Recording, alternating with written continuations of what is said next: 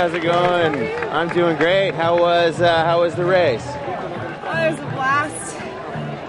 The crowds were amazing, and we had a great little group, and then kind of lost it after mile 22, but it was so much fun. Looks like you're in a bit of discomfort right now. What's hurting?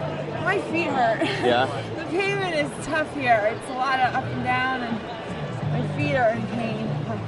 I'm happy. I got my PR, and I got my goal. It was a blast.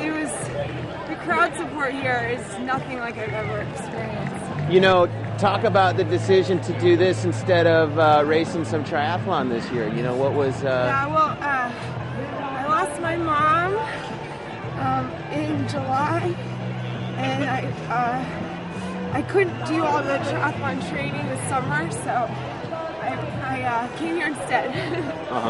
Was it tough for you watching Kona on TV?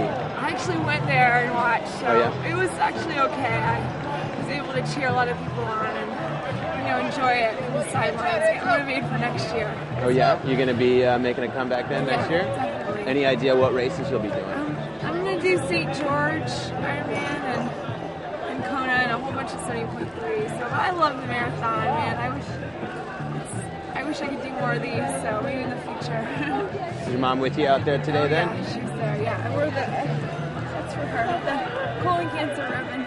So we're starting a team next year to raise money for colon cancer research. So try team. Team.Ficker.com. Well, thanks. Appreciate it. It's good seeing you again. Yeah, take care.